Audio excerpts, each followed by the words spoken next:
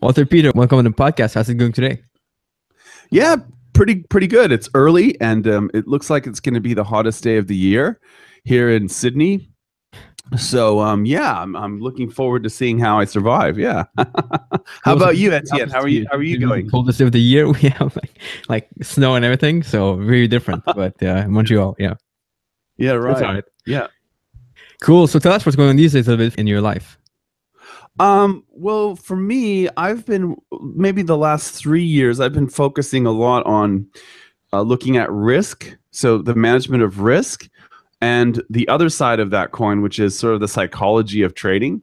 So those have been my foci for the last 3 years. I'd say it's been a big deal, and what I've really been getting into. So it's kind of interesting because the more, like, you can tell where someone is as a trader by the questions they ask, and I tend to believe that as you get further on the path, you focus more on the psychology and risk. That sort of, in the beginning it's all about the systems, and then later on it becomes the risk and psychology. And that's definitely been where I'm at right now, is looking at that, like different ways to use risk and different ways to try and help yourself from a psychological point of view.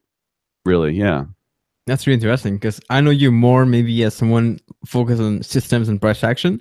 So it's interesting that you kind of went into different topics as well, but we'll talk about all of those for sure. It's going to be very interesting. Okay. I want to know first though, how did you start to trade exactly? And when was that? So this was in 2000, the year 2000. Quick background. So I wanted to become a psychologist, and I did a PhD in experimental psychology, and I wanted to become a jury consultant, which is kind of it's a relatively well-known profession in the United States. What may or may not be known was, well, at least when I did this back in 1999, 2000, it was, there were probably a couple hundred in the United States, and that's about it. So it was a very difficult job to get, but that's what I wanted to do. And it was my dream job. And I finally made it happen after I graduated from graduate school. And I had this job as a jury consultant. And what I didn't realize about being a jury consultant is you travel all the time. So you spend a lot of weekends in hotels in cities far away from where you live. And I didn't like that, because I enjoyed surfing, and I felt like, I had a very small window in the morning to go surfing, and then they were taking my weekends away to go surfing. So I was really upset about that. And although I liked the job, I didn't like wearing suits and, living out of hotels, far away from California, where I was from. So my friend contacted me in 2000, and he said, you should learn about this currency trading thing. And I said, really? I said, it didn't really sound very cool, because I was used to being the guy at the party when people would say, hey, so what do you do? This, by the way, this is back in the .com bubble, and I was living in San Francisco, and a lot of people were happy that they were working at a .com. And so I thought it was pretty cool, my job, when I explained it to people, and people were like, oh, that's fascinating. So you help pick the jury for, high stakes trials. I was like, yeah, I thought it was a pretty cool job. Well, it wasn't that cool, really, when I worked out how much free time I had, which was basically none.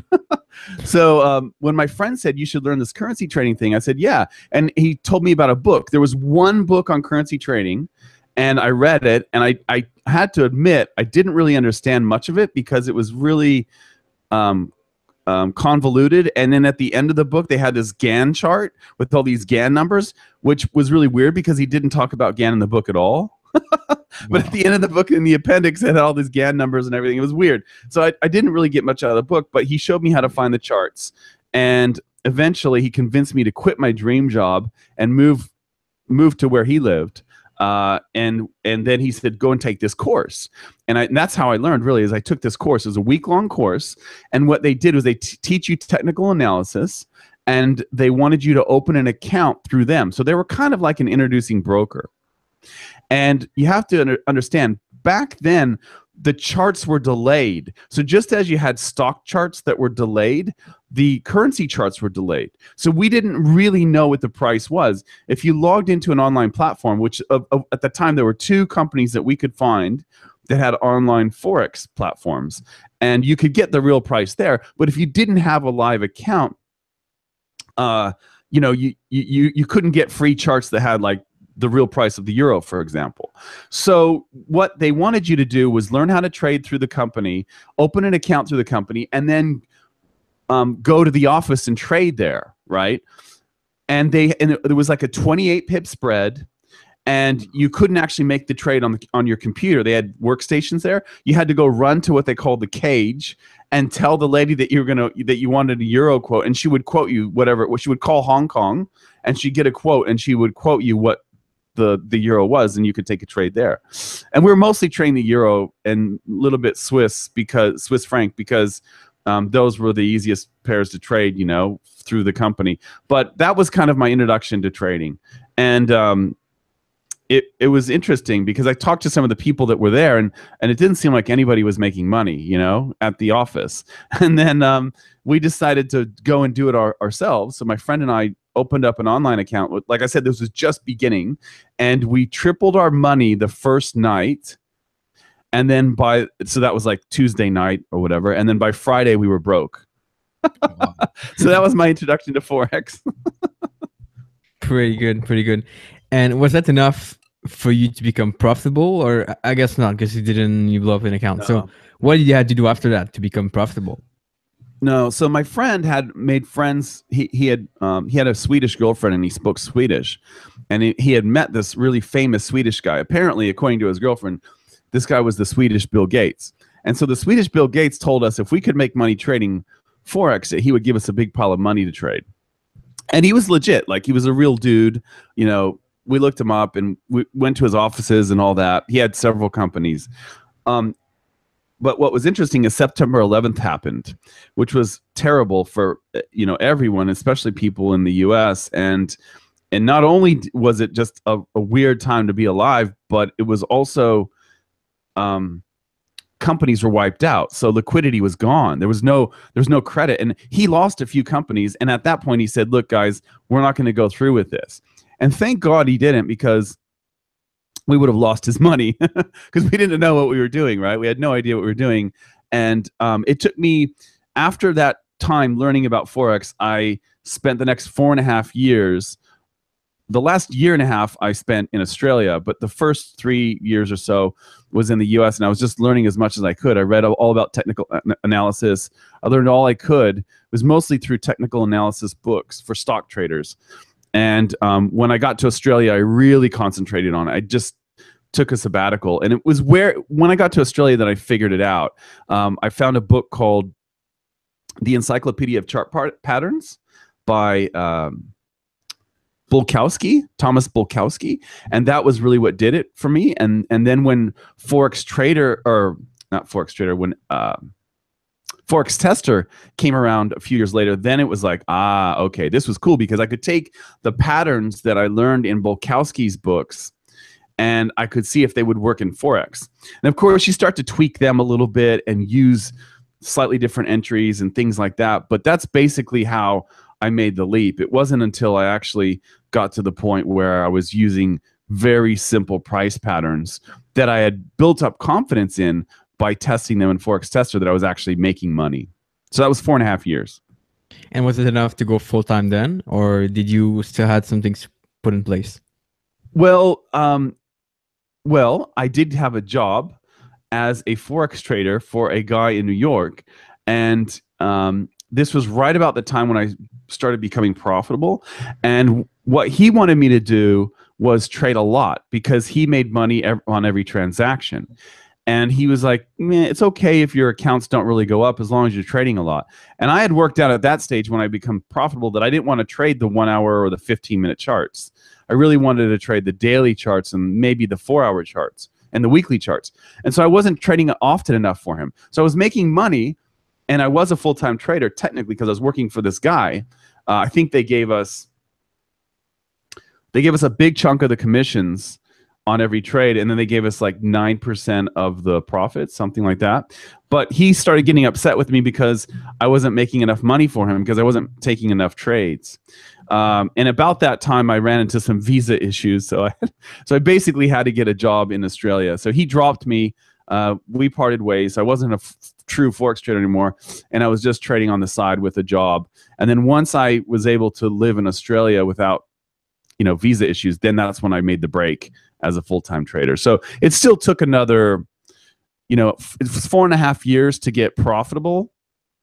And then another 2 years before I actually left. And one thing I would say to people listening to this, if you're thinking of making the jump, just build up a nice nest egg so that you can live for the next 12 months. And you don't have that pressure of trying to make money every single week, every single month. And when the trades aren't there, that's what I would suggest to people who are thinking about making that jump. Because the biggest mistake people make is they think, oh, I missed that trade. If I was trading full time, I would have had that trade. I would have made that trade. And because I'm not trading full time, I miss out on too many opportunities. So I'm going to quit my job and I'm going to start trading. It's much easier to do that once you have that little nest egg built up so that you don't have to trade.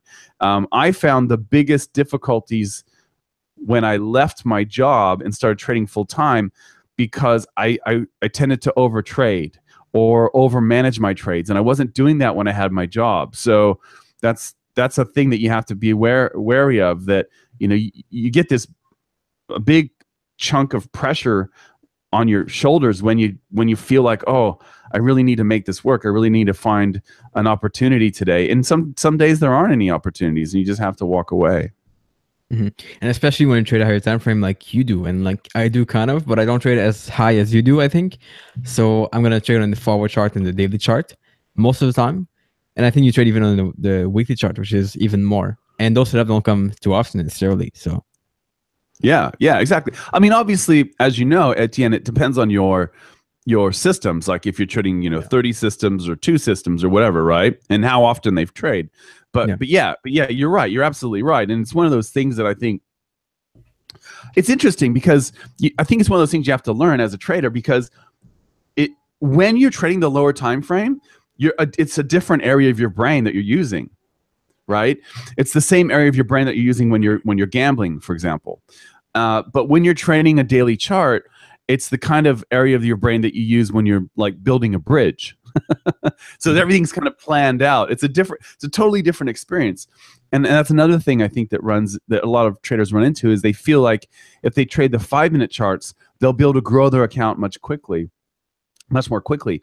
And that's certainly true, but you also have to deal with the fact that you're operating basically in your gambling brain and the same brain that, is responsible for, addiction to drugs and things like that. So you have to be really careful when you do that. So that's another trap I think that some traders fall into. And the fact that you'll be probably trading like 5 hours a day to make the same amount of money if you go to day trade. Yeah, exactly. And people think, exactly. I know some successful traders who trade, scalping style, but they all have one thing in common, which is they limit their time of the day to trade. It's like, I'm going to work and I'm punching out. And it's usually it's not a lot of hours. They also take big breaks. So there'll be whole months of the year where they don't trade at all. And they're extremely disciplined. And if you don't have those 3 things, if you're not disciplined, if you're not focused in just a small time period, like maybe you just trade the 2 hours before and after the New York session opens, for example. That's the kind of thing that scalpers do, successful scalpers do. And they'll take like 3 or 4 months off and just relax. And if you're unable to do those things, my experience tells me that you're probably not going to be doing well as a scalper. But I could be wrong, right? But those are the things that I notice are continually the characteristics of successful scalpers. So it's a difficult thing to do, I think, for most people, but some people can.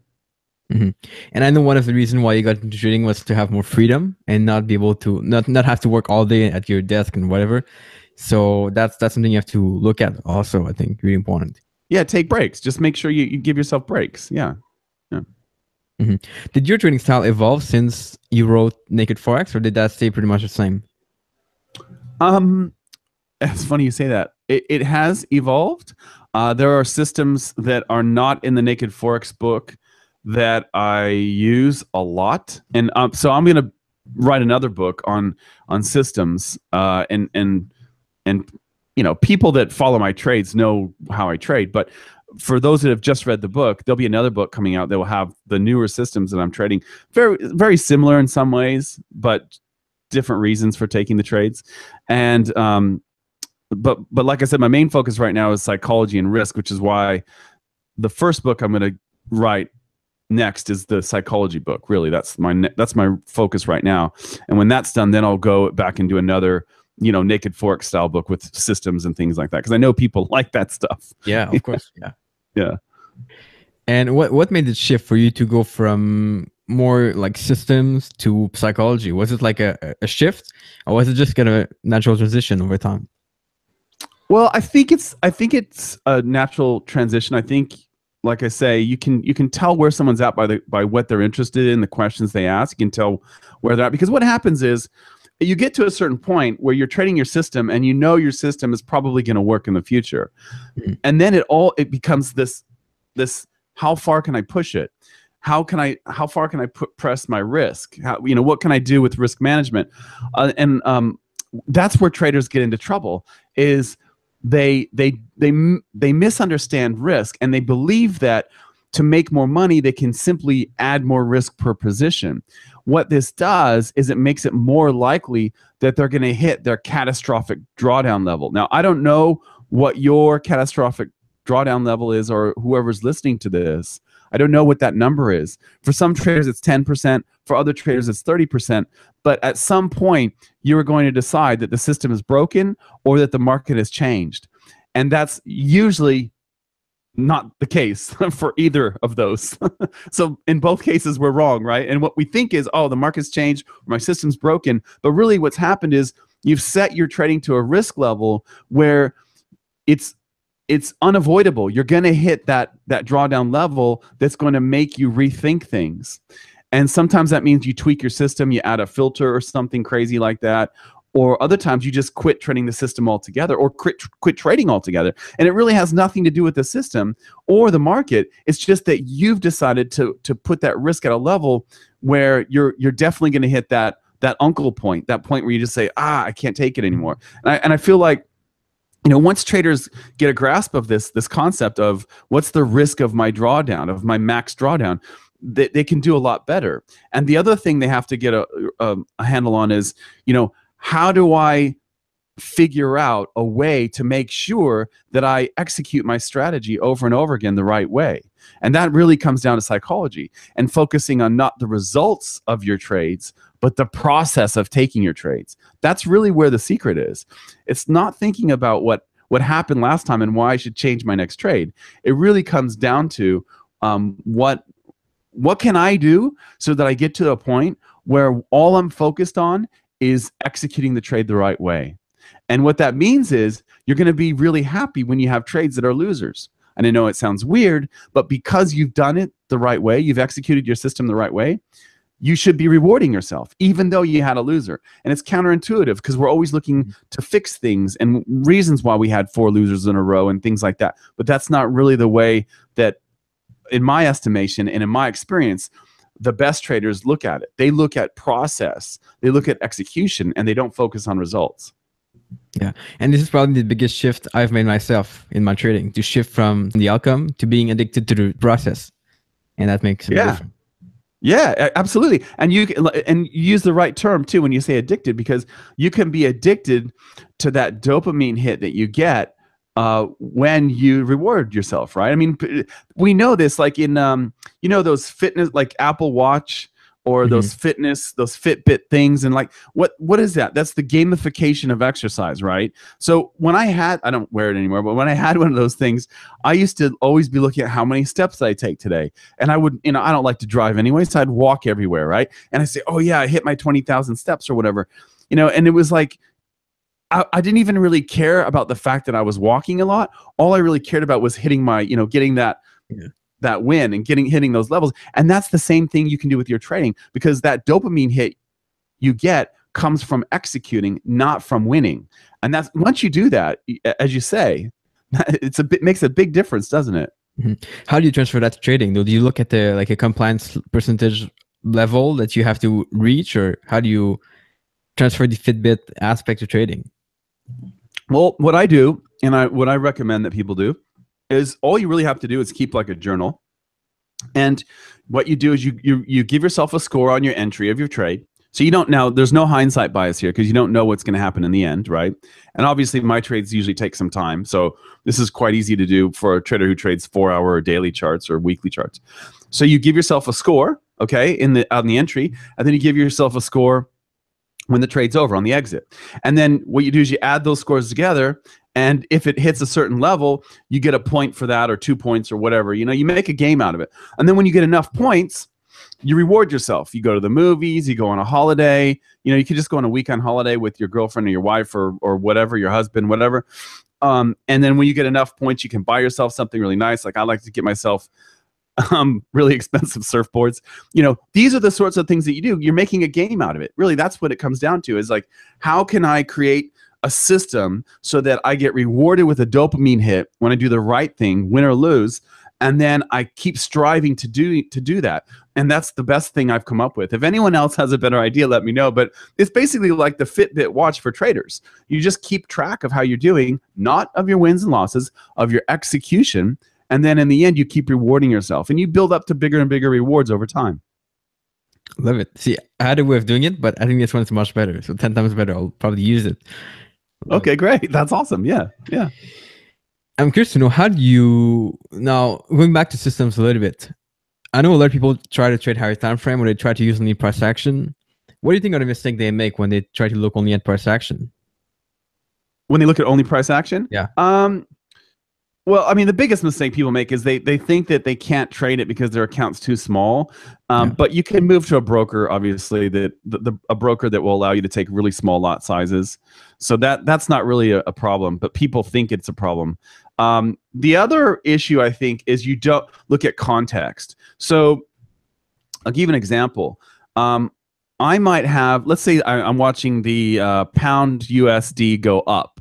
And I might have a situation where it looks like that the pound is going to reverse because it throws up like a kangaroo tail, which is one of the classic Naked Forex reversal signals. But if I look at the overall context, what I'll notice is that, you know, out of the last 8 candles, the market has hit resistance 3 times. And this third time that it's hit resistance, it's thrown up this beautiful looking kangaroo tail. Well, that actually may not be such a good sell signal. That actually might be a breakout that's happening because it keeps hitting resistance, and it's hit resistance repeatedly over successive candles. And so that's one thing that I look at, and I think a lot of traders, they just look at the signal in isolation and they don't look at the overall context of the chart. I think that's one area. The other area that I'm a big fan of, and this will be in the new Naked Forex book, is looking at what the retail traders are doing. I think you can get a huge edge by knowing what other retail traders are doing. And of course, the secret is that you do what they're not doing. So if like 77% of the retail traders are selling the pound USD, then I know that it's in an uptrend and I want to be buying, that sort of thing. But so you can overlay that on Naked Forex patterns too. So, but I think the biggest mistake, if I had to say it, would be not looking at context, not looking at the overall picture, and just focusing on 1 or 2 candles, which is in my estimation, in my experience, that doesn't work very well. And this is really how I started to trade price action, to look only at candlesticks, and like maybe you set up in your book as well. And then later on, I added the context with like looking at the zones and everything. That also made a big difference for me. So yeah, and I got that from your book as well. So well, great, that's good to hear. Yeah. And I'm just curious, because this is a little bit not clear to me. How do you look at what the majority of people are doing? Is it something you kind of know by habit, or is it something you have to look for somewhere?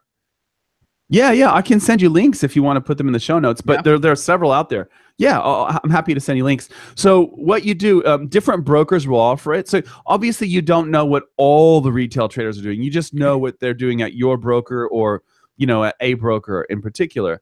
And people get confused. They think, well, if all the like 80% of the traders are selling pound USD, then the pound USD is going to go down, right? And the answer is no. Remember, retail traders are by and large losers. They don't make money, which is weird because they actually win more often than they lose. We know from a long-term study with millions of trades of retail traders, and I can send you the link for this too, that retail traders actually have a higher win rate. So they win, I don't know what it is, 57% of the time or something like that. The problem is their losers are much bigger than their winners, right? And so when we know that the retail traders are all in on one side, like to use the example that I've been using here, is everyone's selling pound USD. If I look at the chart and it's going up, the pound USD is going up, and I see that 80% of retail traders are selling pound USD.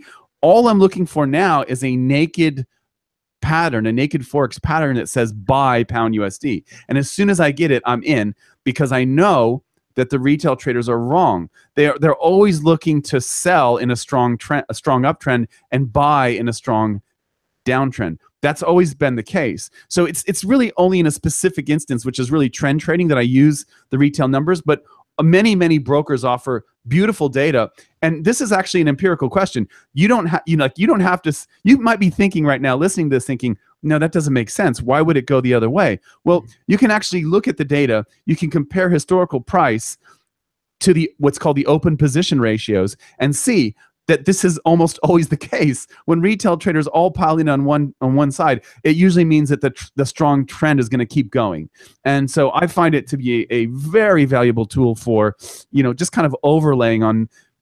It's not, you can't use it, I don't think, by itself. Yeah. But if you have a system, in particular a trend trading system like the trendy kangaroo tails that I use, it's really great. It really is cool. And is this something you would be able to backtest, or can you have the data for like the past 5 years or whatever to backtest? Yep. There are. I think it's actually a friend of mine, a trader I work with. He's he works for a famous worldwide hedge fund, and he's into programming stuff, and he asked me the same question. I showed him. I said, yeah, you can actually download the data.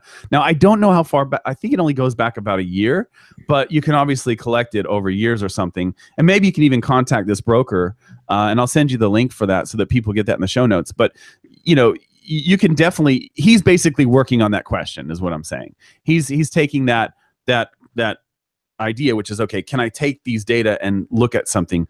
And yeah, and I think he might even be trying to create some sort of indicator or something. I don't know. But yeah, but you can definitely go back, scroll back and say, okay, every time that, only 30% of the traders are buying. So if 30% of the traders are buying the pound, so it means 70% are selling the pound, you can see what happens with the pound, and you can see that it goes up. So it compares the ratio of open positions to price as it goes up and down. So you can definitely see that, but I think it only goes back a year. Okay, cool. And one of the things I'm kind of struggling with a little bit with higher time frame, and this is something I'm working on, and I'm maybe kind of out of it soon, but it's the idea that if you trade only a few things, your drawdowns are going to be bigger, and it's going to take more time for you to recover, like maybe months or like at least a few weeks to recover. So how have you deal with this? Have you implemented more strategies, more setups to be able to kind of combine things together? Yeah, more strategies and more setups. The more markets thing is overrated, though. I think what you'll find, and there's data to support this, is if you trade more markets, the markets are fairly correlated. You're better off trading complementary systems, so like a trend trading system and a swing trading system or something like that, a breakout system and a reversion to the mean system or something like that. But yeah, the other thing that you can do, which I find to be useful, and again, people say, why do you work with traders? Why don't you just trade on your own? Well, one, trading is very lonely. It's boring. Yeah, it's boring. And two, I've learned some really cool things from my students. So it works both ways. And one of the things I've learned is that it makes sense to break up your trade. So let's say, for example, you're taking a trade and you typically risk 2% on the trade. Well, and you have a trailing exit that gets you out of the trade. All right. Well, let's say that you take that same trade and you break it up into 4. One trade has a hard target of, say, 3R, so 3 times your risk. Another one is the typical trailing exit that you normally use. Another one might be one where you actually pyramid into it. So as the trade gets closer and closer to a target, you add more positions and maybe you keep moving it to break even. So if it comes back and retraces against you, you get popped out of that position at break even. But if it keeps accelerating towards your target, you make a whole bunch on that 1/4 of the trade, which is 0.5% risk.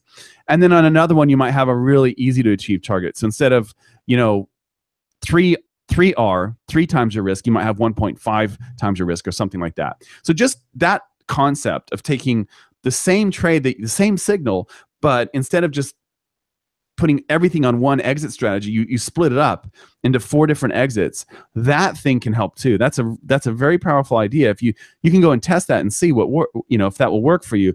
But typically, it's really cool because if you think about it, you're at that point where, okay, if the market keeps going really fast for me, then my pyramiding position is going to make me money. And if it doesn't, that's okay. It comes back out and stops me out. But if everything totally falls apart, I still get the same loss that I've been having. It's just I have more opportunity to be right. And you're always going to be right when you split it up in 4 positions like this. One of them is always going to be the right decision, right? So you don't have to second guess yourself because you get to be right almost every time. Now, of course, when you lose, all 4 positions are wrong too, and you're wrong, but that doesn't really matter because that was the original risk you had on anyway with a normal trade. So yeah, that's one thing that can work quite a bit is allowing yourself different exit strategies even on the same position. Very insightful. Love it. Love it. That's going to be really useful, I think. And I think you're kind of in the same boat where you like to travel and trade. And this is something I got addicted to like past year. So how do you handle this to be able to travel and trade at the same time? Because I've seen some challenges for sure, and I've overcome a lot of them. But what are some things that you do maybe to make it easier? Yeah, well, one is you've got to, like, if you go someplace continually, you can get like those travel modems. So like if I go to the United Kingdom a lot or Italy, you just make sure that you have a modem for that country, right? And it's like a prepaid, so you can just keep topping up. So like if you rent a house in Italy, the house is going to have internet, right? But in case it goes down, or in case you're someplace and you want to check your trade, having those travel modems, those prepaid travel modems, is gold. I have them for many different countries. So wherever you go somewhere, you make sure that you can put credit on it and you've got your internet connection. The other thing is, it's okay to pare it back and not trade the 4-hour when you're on holiday. Like if you're in Europe and you're having a holiday, maybe it makes sense to just keep, and that's not that difficult. So I really like I just feel comfortable when I know I have internet, and I know that if the internet in the rental house goes out, I've got my prepaid modem. I really like that. And I also like the idea of just sticking to daily and weeklies when I'm traveling. I actually like traveling to Europe because Europe is obviously the London Open, and that's when a lot of my trades trigger is London Open or New York Open. So it's in the middle of the day in Europe. That's great because here in Australia, I have the days open with the Asian session, and then the London Open starts in the early evening hours, which is fine. It just means when I'm in Europe, I just have to make sure that that I'm aware that when I wake up, I should probably see if the trades have been triggered. That's all. It's the other thing you can do is automation. So you can have scripts or EAs that will move your stops to break even for you, so you don't actually have to do that manually. And that's a good idea too, if that's the way that you trade. And you're worried about not being able to do that when you're on a flight or something. Some flights actually have internet now, so that's really good. Obviously, all airports have internet, so if you're in an airport, it's quite easy to manage trades. And then the other thing is, just know what's going to happen when you get there. Like if I'm going to Vancouver in Canada, for example, that's a terrible time zone. So I just have to be aware that, a lot of the trade action is going to happen when I'm sleeping, right? So that, you just have to be aware of when is this stuff going to be, when are your trades going to be triggered, and what time of the day is that going to be where you're at, and that sort of thing. But I think if you just pull back a bit, trade the higher time frames, use some move to break even scripts, have the travel modem, those are the kinds of things that I use. I used to, 8 years ago, I used to have to find internet cafes, but you don't have to do that anymore with the prepaid modems. You can pretty much be set anywhere. So yeah. It's interesting because I thought that you were more focused on looking at the chart only once a day or maybe twice a day. So what I see is that you have kind of a mix between managing your trades and looking at new setups. How does that work out in your schedule? Do you look at the chart multiple times or?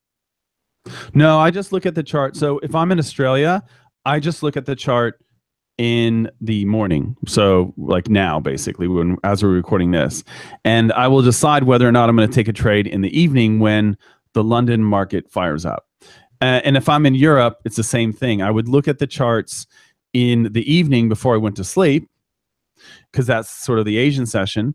And if there's anything that looks good there, then I would wake up in the morning early and make sure that my trades are my orders are put in. So you can still do it twice a day. The biggest deal, I think, is when people are in a trade and they're on holidays and then it turns into a loser, and they, at least for me, that's not very nice when you could have moved to break even. So having scripts for moving to break even is the biggest deal for me. That's where I find the most value really for automation is removing that risk that's still there in an open trade. So that's how I do it. I still only look at the charts twice a day. So for example, let's say I look at the charts during the Asian session, and I say, oh, well, that looks like that's potentially going to be a really good trade when London comes in. And then if I go to London on the London Open and it's totally different, like Asia did something way different than I thought it would, then I just won't take the trade. So it still basically is a look and a decision, and then you just follow up and just make sure that everything looks right when you put it in the platform. That's how I do it. So it's basically twice a day. Mm-hmm. And is there a reason to wait for London to open to place your trades, or wouldn't you be able to place just an entry order right away? Yeah, that's a great question. If I lived in some place like New York, I would do that. I would do that. Right when I went to bed, I would put in my order, because obviously London's going to open in the middle of the night, and I'm going to miss it. So I would wait as long as possible to, maybe I might go to bed at like 11:30 p.m. and then put my order in, right? Something like that. And here's the reason why. It's a great question. So what I've found, and what many of my students have found who've run through the data, is that we know that our daily chart trades most of our losers occur on Mondays and Fridays. So we don't trade daily charts on Mondays and Fridays. The other thing we know is that typically if you have a daily chart signal, what you're going to find is that if your entry is taken during the Asian session, it also increases the chances of a loser. And so this is what we call the Asian drift, where the market tends to go, not always, but tends to kind of slowly move against the move that will later come in either during the London Open or the New York Open. So all I'm really looking for, if I see a trade signal on the daily charts during the Asia session, all I'm really looking for when Asia's over and London's firing up, Frankfurt's open, London's starting to open, all I'm looking for is just the confirmation that the Asian market didn't do something drastic. Something drastic would be if it went strongly in the direction that I expect it to go. So if I'm buying Euro USD and I see Asia just takes Euro USD up 80 pips or something crazy like that, then I know, I say, okay, something's wrong here. I'm not going to take the trade. It's gone way too far.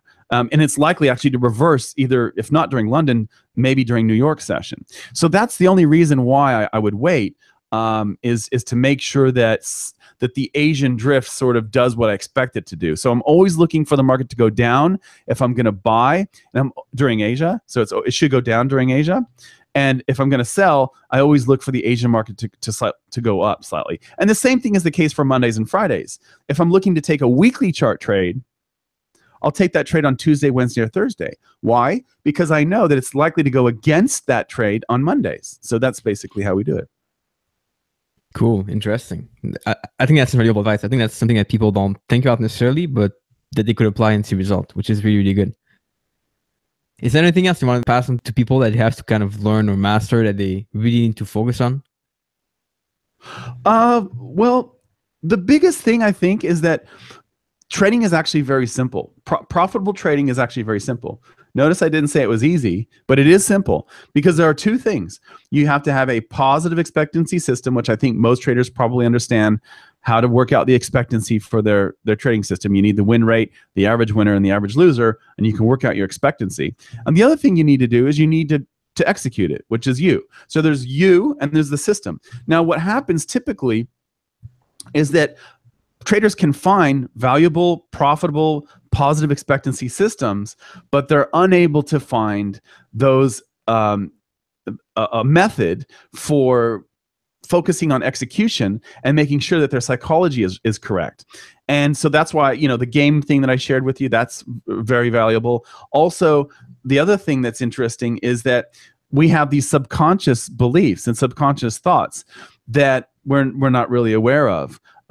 The advertisers that advertise to you are aware of them, and they are used. When I was in graduate school, they had us teach courses in psychology because it's cheaper to have a graduate student teach it than to have a professor, obviously. And so my favorite week of the year for the introductory to psychology course was when we talked about subliminal advertising, and we showed all these examples, and it blows people away. Well, you can actually use that to your advantage. And if you have the trading system down, right, and it's working for you, and it's a positive expectancy system, and in all likelihood, it's probably going to continue in the future. You never know for sure, right, what's going to happen in the future, but you think it's going to. It's very simple. It doesn't have too many moving parts. It's probably robust enough to work in the future. Well, if that's the case, and you're not making money, then it has to be the second piece, which is you. And this is very common. All of us have these subconscious beliefs. So what I would say is look at what these are. And here's a simple way to find out. What is your subconscious belief? How is this possibly working against your trading? Go someplace where you can just sit down on a bench.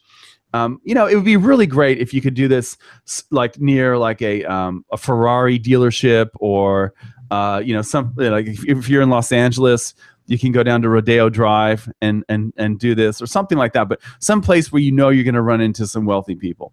And what I would encourage you to do is just to sit down there and watch as people walk by, and listen to your inner voice. Listen to what you're saying about those other people that you don't know who they are. They're a blank slate. And what you're doing is you're projecting your thoughts about yourself onto other people. So if you, for example, see the guy walk out of the Ferrari dealership and say, oh, wow, I wonder how many guys he had to screw to make enough money to buy a Ferrari. What that's saying is that you think that people who have money have to screw someone over to make money, right? That's your subconscious belief, right? So you have to work against, you have to overcome that challenge. That's a challenge for you, a belief that you hold about wealthy people. So these are the sorts of things that people, I think, don't think about. They think everything is about the system. All the books, all the courses, everything is about the system. But the other really important piece is you. And if you don't get you right, then you can run into some really difficult things. Like if you have a trading system, it makes money, but you keep making the same mistake. You keep moving the stop too far away to give the trade more room, or you keep taking profit too early, even though you know what the system is and what you should be doing. That's a subconscious belief, which is changing the way that you execute your strategy. So there are ways that you can overcome subconscious beliefs like that. A really simple one is just to call your local hypnotherapist. Now, they're usually going to talk to people who want to quit smoking and people who want to lose weight. That's the most likely person that they have. But if you call your local hypnotherapist and you tell them, look, this is my trading issue, this is what's been going on, and I would like to fix this. I keep taking profits too early, right? For example, you can go to your hypnotherapist and they can do a session for you. Oftentimes they can record it for you, so you get the recording and then you can listen to it every day. You can also go to your hypnotherapist and say, look, I think I have these real issues about wealth and accumulating money, and so I would like to overcome this issue. Well, let's say you've done the park bench experiment and you found that this is the case, right? It's pretty common. So you go and do that. You go and do your hypnotherapy session. You get the recording and you listen to it every night before you go to sleep. This is a really easy way to start putting really positive subconscious beliefs into your mind. And I think that's something that a lot of traders don't look at until, they've been doing this a long time. So that's another thing that I would suggest. That's really interesting. And I didn't see any link between trading and hypnotherapist, but that seems really convincing. So I like it. Yeah. I know a lot of, I actually know a lot of traders, at least 3 off the top of my head, that are students of mine that are also like certified hypnotherapists, which is like crazy, right? But yeah, it's a big deal. Yeah. Yeah, and I've seen how much even like traders in the institution can have their own coach or psychologist or whatever to help them get on the right track, and that explains everything. Yeah, absolutely. I mean, it's just a performance sport. I mean, trading is just a performance sport like tennis or golf or whatever. That's all it really is. Again, it comes down to, execution, just sticking to the process. As you know, as you've discovered yourself, it's all about the process and the results. The results. It's random. If you have a bad trade, this is the thing I like to tell people. Like, I ask people. I say, what's the reason why that last trade lost money? What are the reasons? And then everyone, we write all the reasons up on the whiteboard or whatever, right? Well, really, there should only be one reason, and the reason is bad luck. Okay? If a trade loses money, it should just be bad luck. If you've executed the strategy, right, as you should, then some are winners, some are losers, and this one ends up in the bad luck loser category. That's it. There should be no other reason other than that. So there's no reason to fix your strategy. There's no reason to adjust your trading system because the last trade or the last 7 trades were losers. There really isn't. It should just be a run of bad luck. That's it. Now, if it's not, then that means it's you, and you got to work on you. But really, the reason for any losing trade should be simple: bad luck. Yeah. Yeah. And when you understand that your like win rate is lower than 50%, let's say, I think you're more comfortable to have losses. For me, at least, that's how I feel. Absolutely. Yeah. I'm trading a very low rate. I'm testing a very low win rate strategy now on live accounts. And that's right. You actually get, this is something that we've talked about on the, Hugh Kimura, right? Yeah, Hugh Kimura from Trading Heroes. We have a podcast, Truth About FX podcast, and we talked about that on the podcast. Like, as you lose and get used to losing and get used to the idea of just rolling the dice, it's easier and easier. If you have a 30% win rate strategy, it actually becomes sooner, after time, it becomes easier to lose. Yeah. And that's right. But it feels so good when you win, right? Because you get these massive winners in a system like that. It feels awesome. So it's great. But again, the focus should be on the execution. So you should reward yourself by taking yourself out to a nice dinner if you have 8 successfully executed trades, even if they're all losers. You should reward yourself. You're doing what you should be doing, and the results will come later. Powerful. So how can people find you if they want to connect with you or reach out after the podcast? Yeah, Truth About FX is a podcast that I do with Hugh. And there's another podcast called Two Traders that I do with Darren. And Darren's a really interesting trader, one of the most unique traders you'll ever run across.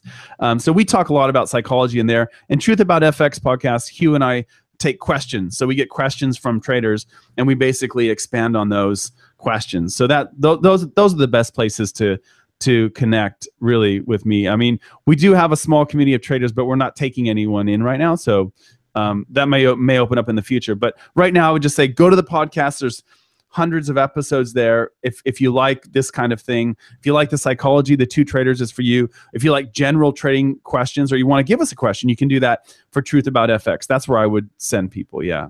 Nice. And those are very like down to earth and realistic podcasts, not like fancy stuff and marketing. So I like it. Yeah. Thanks, Etienne. I really appreciate what you're doing too. Like, your stuff is awesome too. The people that you've had on here, it's amazing. It's quite an honor to be here, and I really appreciate you giving me the opportunity, because you've done something really cool, and I'm glad that this is out there for traders. Thank you. And what kind of goals do you have for the future? My trading goals are probably just to learn how to live with losers. So, and what this means for me is trading the low win rate strategies. This is something that I've been working on the last 15 months. And so I really like this. And also I've become semi-automated as a trader. So what that means is I make the decision to make the trade, and then the EA does the exit for me, right? So I'm getting to that point now where I'm getting more and more comfortable letting because I'm before there was no way I would ever say anything like this, but I'm actually getting more and more comfortable letting the EA manage the exit of the trade, and I'm happy just to come up with a reason to buy or sell. So I decide when to buy or sell based on the pattern, and then the EA will exit the trade for me. So that's really my goal, is to not take exits anymore. No more manual exiting of trades.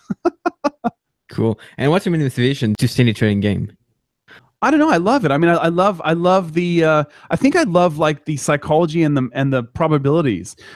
Two things that I studied. You know, when I went into graduate school, I studied thinking about your thinking, which is called metacognition in psychology. So I studied metacognition, thinking about your thinking, and how you can teach people to think about their thinking. And the other thing I did is I did a graduate minor in statistics. So that was all about probabilities. And that's really what trading is. It's probabilities, and it's psychology. It's thinking about your thinking and trying not to overthink things, right? So that's what I love. I love that there are ways to get better at trading, which are pure psychology, you know, seeding your subconscious. I love that. And I love the fact that trading really boils down to probabilities. Probabilities is the first piece, the positive expectancy, right? Your system has a positive expectancy. And then the second piece is psychology. Are you actually executing your strategy as you should? So that's what I love about trading. It's like my two things that I love so much, you know, statistics and psychology, and that's what it is. So I don't really want to stop doing this. I love it. I love the idea of testing new strategies. Of course, most of them end up being, you know, I just throw them away. They don't work in the end.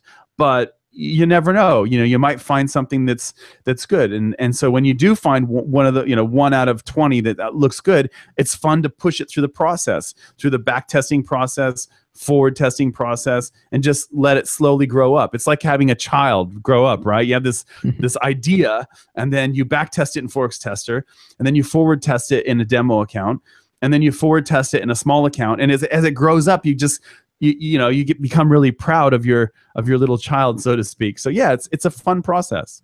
Yeah, and I guess you didn't expect this when you started 17 years ago. No, I thought, see, like most traders, I thought it was about cracking the code. So when I moved to Australia and I spent that year sabbatical just reading technical analysis books, I got these books through Interlibrary Loan, and they came from all corners of Australia. And I had a lot of books on GAN, you know, and for whatever reason, I thought if I could crack the GAN code, I could just, you know, always win like GAN did or whatever, you know. And it's the same story, right? You're focusing on the wrong thing. You're focusing on win rate. You're focusing on trying to, you know, unlock the secrets of the universe. And maybe that's possible, but it's not necessary. You can still win 2 out of 10 times and make plenty of money and compound your account. So it's not important to have that 98% win rate. It really isn't that important. Cool. And Walter, I have one question I ask all my guests. If you could give me one piece of advice for traders in one sentence, what would that one sentence advice be? The one sentence, that's a great question. I would say that it would be a question. Yeah. It would be a question. And the question is this: do you know if your system has a positive expectancy? And do you know what your subconscious beliefs are? That's what I would say. I would ask that question, because if you can answer that question, then you know all you need to create a path to success. That's it. Great. Good reflection for sure. So Walter Peter, thanks so much for being on a podcast. It's been a pleasure to be here today. Thank you so much, Etienne, and thank you for everything you do with Desire to Trade. I really appreciate it. Thank you so much.